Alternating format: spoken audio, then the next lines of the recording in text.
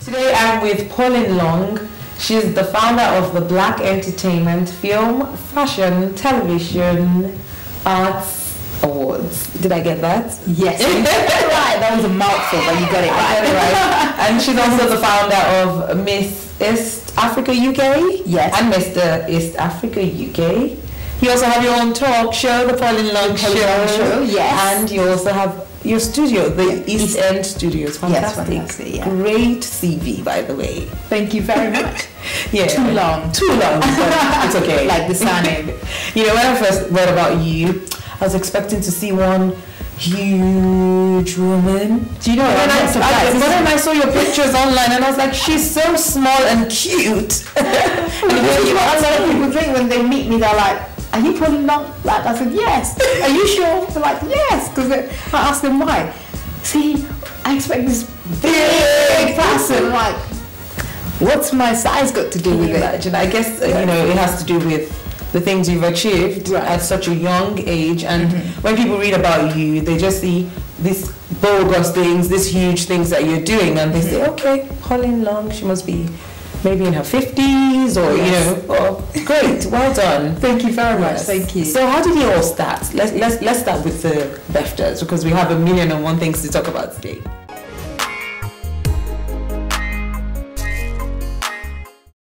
I was awarded the most innovative Kenyan in the UK in front of the Kenyan, you know, ministers and president, and I thought, oh my God, somebody's been watching what I was doing. Because you weren't doing it for people to watch. No, I wasn't. I was just doing it because now I had a child, and I was thinking, having a child is a huge responsibility.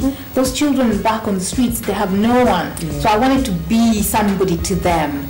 You know, I thought, you know what, I have one hand for myself, one hand for my children, and one hand for these children in the streets.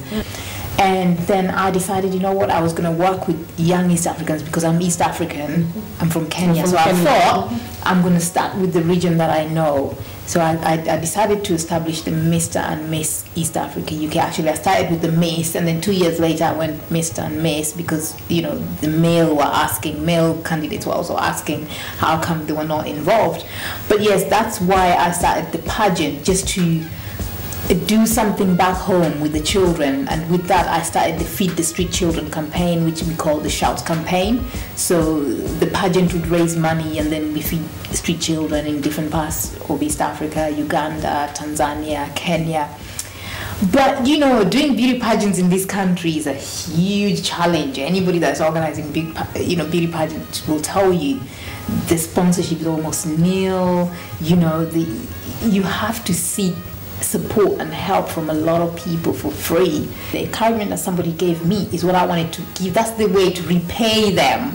You know, I wanted to pay them back in that way. And so for me, that was the birth of Black Entertainment, Film, Fashion, Television and Arts Awards. I wanted to put all these people under one roof to celebrate one another, to swap business cards, you know, to mingle, and to just come and appreciate somebody at the end of the year. And at BEFTTA Awards, funny enough, is people don't care if they don't win, because they just say, you know what, I've come to celebrate so and so. You know, they just want to be there. They just want to be there and celebrate the people. So that's how it started, and yeah. Fantastic, Pauline. Ah, gosh, listening to you seems as if I'm watching a movie. Like, I just don't want you to stop. I want you to just keep talking. But you know, we don't have all day.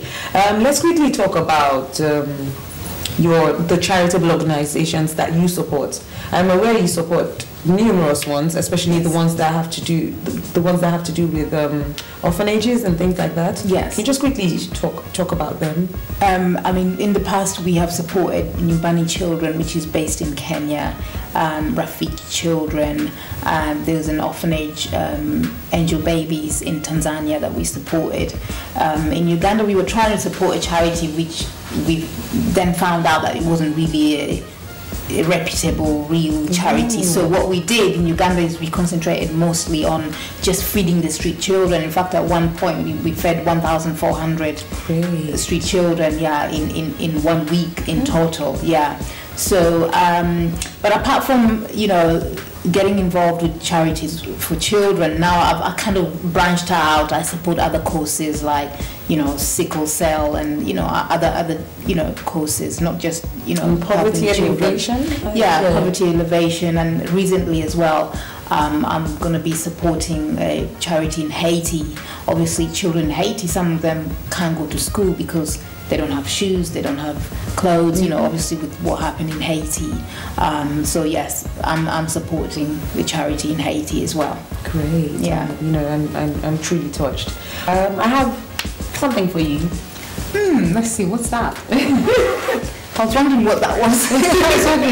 Wow, that's amazing. That's absolutely amazing. Yeah. But I'm not giving you everything.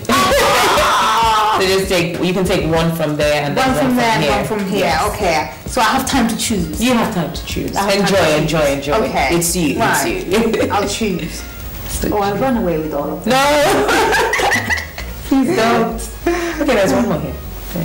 Actually, green is my favorite color. Yeah.